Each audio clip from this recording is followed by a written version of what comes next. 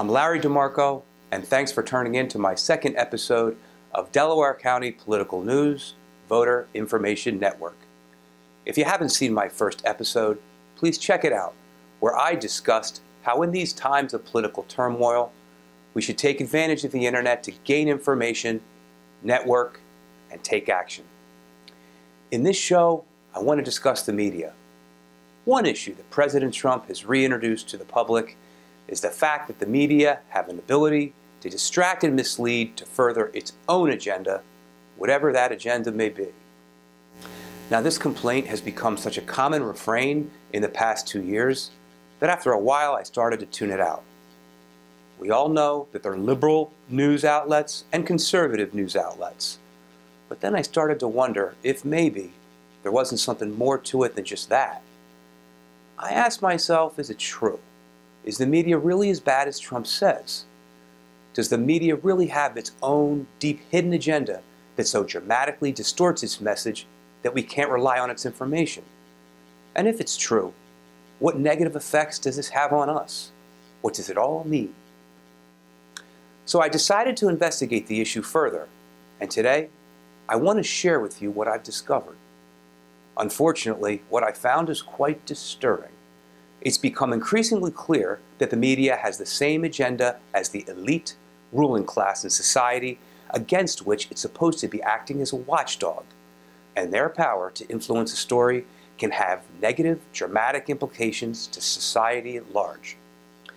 That's why, in this episode, I'm going to show you why the media deliberately distorts the truth, how they coercively influence public policy and behavior, and what the political, social, and economic consequences have been across the country and in our own backyard here in Delaware County. Please note this issue cuts across party lines. This is done by the elites, Democrats and Republicans alike, whomever is in power in a particular community. Today, I'll provide examples from the New York Times and CNN, which are major world news outlets, to illustrate this disturbing process and show you where even the smallest local newspapers, including our very own Town Talk here in Delaware County, have been identified as having similar influences and conflicts of interest. The first thing I realized in researching Trump's complaints against the media is that he appeared to be quoting Noam Chomsky. He's a philosopher, historian, social critic, and political activist, among other things.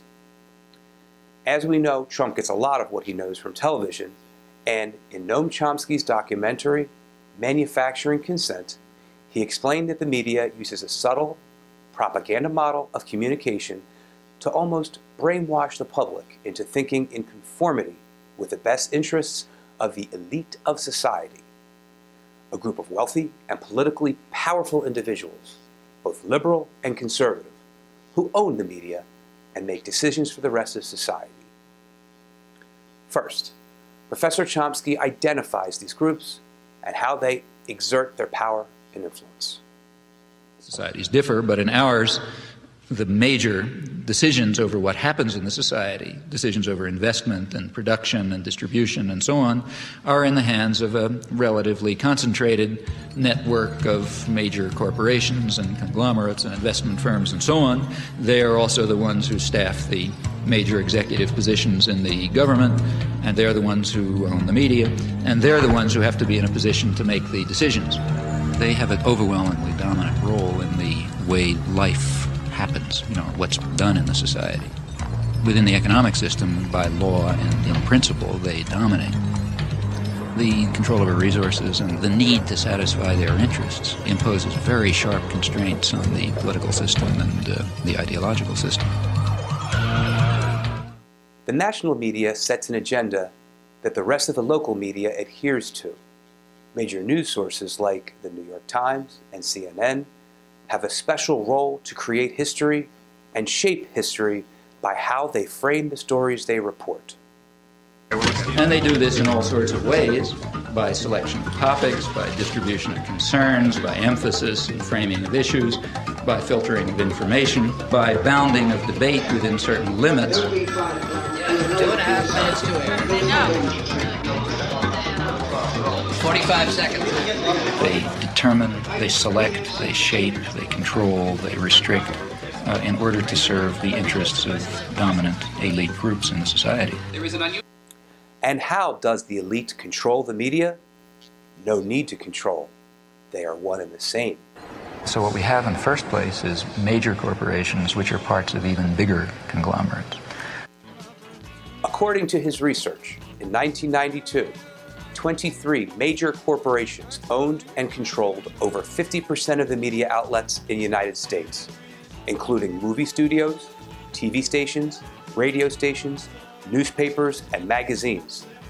In some local areas, the corporation hold a monopoly. And if that's not disturbing enough, fast forward 20 years to 2012, and there's a dramatic consolidation of power. Now there are just 6 media giants who control 90% of what we read, watch, or hear. This disturbing trend shows that what was already a gross imbalance of power in the hands of the few from the beginning has gotten even worse. Not so coincidentally, the balance of power and wealth in the country has shifted further away from the middle class into the hands of the very wealthy. This would suggest that there is some correlation between power and wealth and the media. In other words, if these billionaire media companies have the ability to frame the issues and perpetually reinforce the same perspectives through all the media channels, then they can influence our perspective and understanding in a way that allows them to maintain wealth and power. You might be wondering if super powerful billionaire multimedia companies deliberately deceive the public, and if so, what effect the deception has on us. Here are 2 historic examples. First, CNN's coverage before the first Iraqi war and CNN's failure to provide any analysis or commentary on the United States' ability to avoid the war. This caused the country to slide into an avoidable war with hardly any protests from the public. In an interview, Turner bragged about CNN's 24-hour coverage on the Iraqi war, including investigative reporting, commentary, analysis, and in-depth reporting. However, Chomsky rightfully points out that despite the quantity of coverage, CNN failed to cover the fact that the United States could have avoided the war entirely if it wanted to negotiate. But the administration appeared to want unconditional war, as described in the following clip. And by context, I mean the institutional memory that is critical to understand why and how. And that's those who are analysts and do commentary, and those who can explain. Going to war is a serious business. In a totalitarian society, the dictator just says we're going to war and everybody marches. In a democratic society, the theory is that if the political leadership is committed to war, they present reasons, and they got a very heavy burden of proof to meet because a war is a very catastrophic affair, as this one proved to be. The role of the media at that point is to present the relevant background, for example, the possibilities of peaceful settlement, such as what they may be, have to be presented, and then to present, to offer a forum, in fact, encourage a forum of debate over this very dread decision to go to war and, in this case, kill hundreds of thousands of people and leave 2 countries wrecked and so on. That never happened. There was never, well, you know, when I say never, I mean 99.9% of the discussion excluded the option of a peaceful settlement. I mean, every time George Bush would appear and say there will be no negotiations, there would be, you know, 100 editorials the next day lauding him for going the last mile for diplomacy. If he said, you can't reward an aggressor, instead of cracking up and ridicule the way people did in civilized sectors of the world, like the whole third world, the media said, oh man, a fantastic principle, you know. The invader of Panama, the only head of state, stands condemned for aggression in the world. The guy who was head of the CIA during the Timor aggression, you know, he says aggressors can't be rewarded. The media just applauded. People don't want a war unless you have to have one. And they would have known that you don't have to have one. Well, the media kept people from knowing that. And that means we went to war very much in the manner of a totalitarian state. thanks to the media subservience. That's the big story.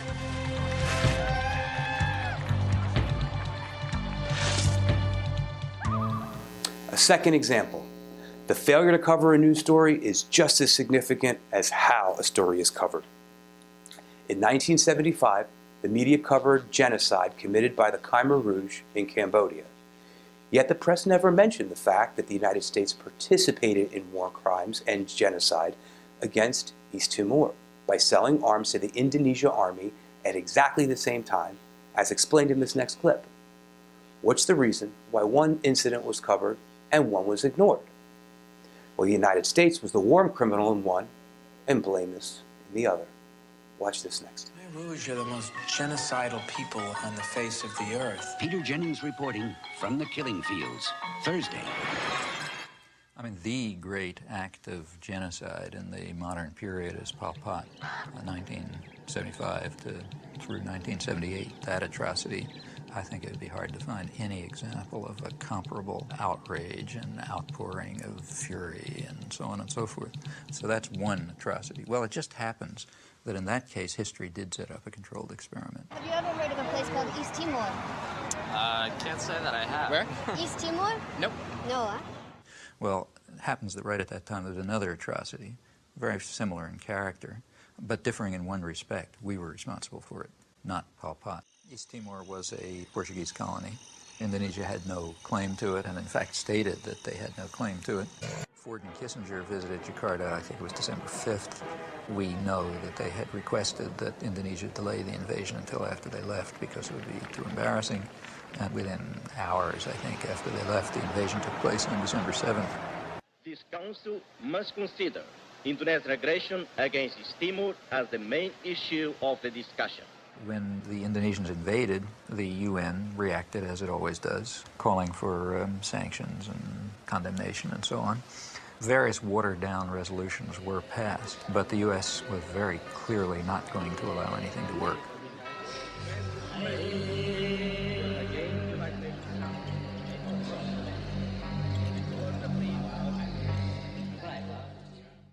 By 1978, it was approaching really genocidal levels.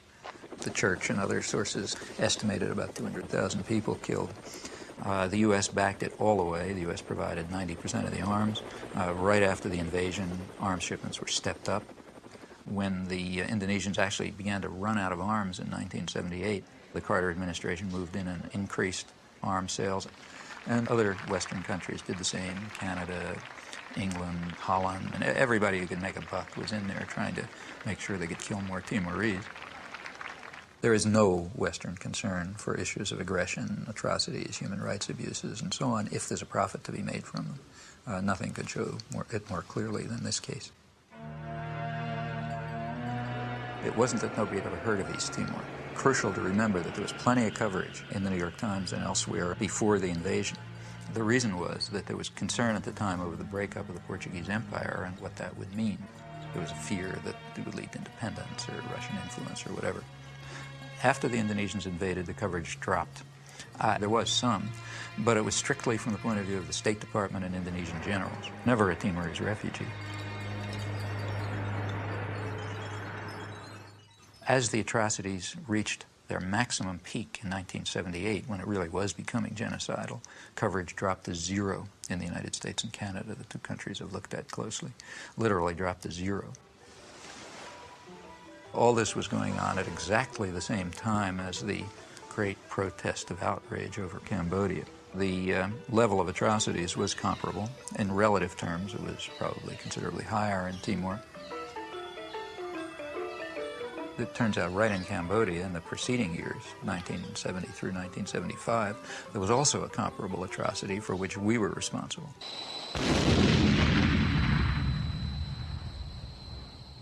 The major U.S. attack against Cambodia started with the bombings of the early 1970s. They reached a peak in 1973, and they continued up till 1975. They were directed against inner Cambodia.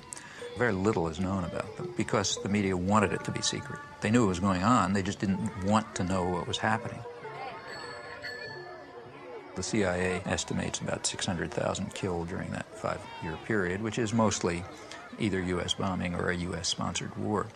So that's pretty significant killing. But also the conditions in which it left Cambodia were such that high U.S. officials predicted that about 1 million people would die in the aftermath just from hunger and disease because of the wreckage of the country. Pretty good evidence from U.S. government sources and scholarly sources that the intense bombardment was a significant force, maybe a critical force in building up peasant support for the Khmer Rouge, who before that were a pretty marginal element. Well, that's just the wrong story. After 1975, atrocities continued, and that became the right story, because now they're being carried out by the bad guys. Well, it was bad enough. In fact, current estimates are that, well, you know, they vary. I mean, the CIA claimed 50 to 100,000 people killed, and maybe another 1 million or so who died one way or another. Michael Vickery is the one person who's given a really close, detailed analysis. His figure is maybe 750,000 deaths above the normal. Others, like Ben Kiernan, suggest higher figures, but so far without a detailed analysis. Anyway, it was terrible, no doubt about it. Although the atrocities, the real atrocities, were bad enough, they weren't quite good enough for the purposes needed.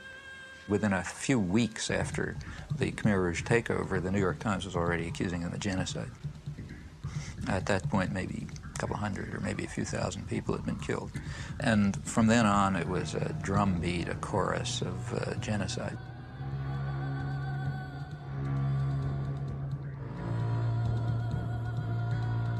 The big bestseller on Cambodia, Pol Pot, is called Murder in a Gentle Land. Up until April 17, 1975, it was a gentle land of peaceful, smiling people, and after that, some horrible Holocaust took place. Very quickly, a figure of 2 million killed was hit upon. In fact, what was claimed was that the Khmer Rouge boast of having murdered 2 million people. The facts are very dramatic. In the case of atrocities committed by the official enemy, extraordinary show of outrage, exaggeration, no evidence required, faked photographs are fine, anything goes. Also, vast amount of lying. I mean, an amount of lying that would have made Stalin cringe. It was fraudulent, and we know that it was fraudulent by looking at the response to comparable atrocities for which the United States was responsible. There was a story in the London Times which was pretty accurate. The New York Times revised it radically. They didn't just leave a paragraph out. They revised it and gave it a totally different cast.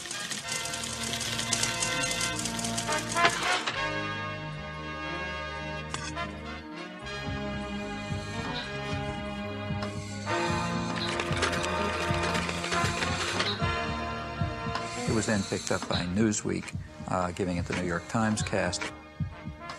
It ended up being a whitewash, whereas the original was an atrocity story. Now, in whose interests is the history being so shaped? Well, I think that's not very difficult to answer. Now, to eliminate confusion, all of this has nothing to do with liberal or conservative bias. According to the propaganda model, both liberal and conservative wings of the media, whatever those terms are supposed to mean, fall within the same framework of assumptions. In fact, if the system functions well, it ought to have a liberal bias, or at least appear to, because if it appears to have a liberal bias, that will serve to bound thought even more effectively. In other words, if the press is indeed adversarial and liberal and all these bad things, then how can I go beyond it? They're already so extreme in their opposition to power that to go beyond it would be to take off from the planet. So therefore, it must be that the presuppositions that are accepted in the liberal media are sacrosanct, can't go beyond them.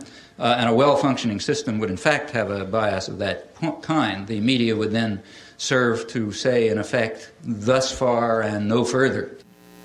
The coverage, or lack of coverage of the situation in East Timor illustrates how the media's blatant disregard for the facts can perpetuate genocide and cause an otherwise civilized society, in this case the United States, to become responsible for hundreds of thousands of lives. You see, the knowledge of genocide by a moral, conscious society would lead to protests, civil disobedience, and pressure through political activism to stop the atrocities. Without such knowledge, these war crimes can and did continue for years without any resistance or public outcry whatsoever. So what do we do when the media plays such a critical role in society and can mislead us so dramatically? We need the media as a watchdog to keep our legislators and politicians honest and to serve as an intermediary between us and our government. This information is how we keep government accountable, not just the institution, but the whole process, the elections, the debates from which we draft our laws, and the communication between us and government. The media are our primary vehicle through which we investigate and prevent abuse, so it's important that the media be free, independent, and impartial. There are alternatives to the mainstream sources, but we have to make a conscious choice to find impartial news sources. There are alternatives to the mainstream sources, but we have to make a conscious choice to find impartial news sources. Thankfully, there's a growing number of independent websites available to anyone with access to the internet. The following is only a sampling of the alternatives to the big six of mainstream media. Most are nonpartisan, independent, and nonprofit. Some are more transparent than others. A few go so far as to outline a code of journalistic ethics that their company follows.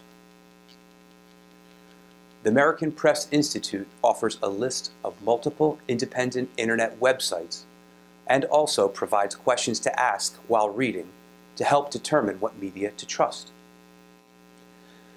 So what's the significance of the power of the media to us locally?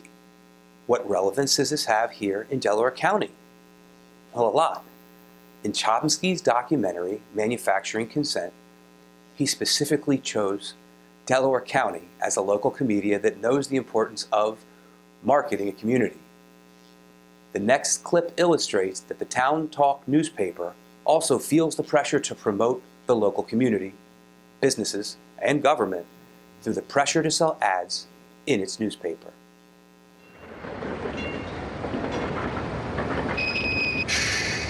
Why do you want to make a film about media?